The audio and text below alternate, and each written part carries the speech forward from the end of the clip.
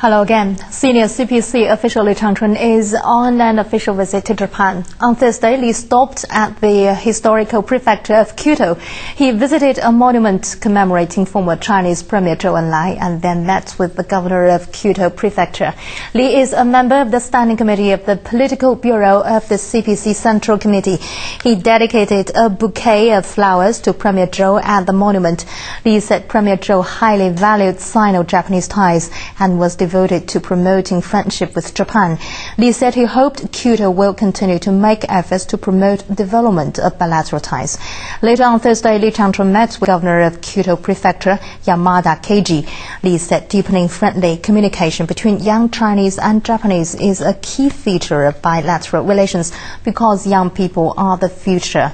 He said he hopes local authorities will create new ways to invigorate bilateral ties and cooperation.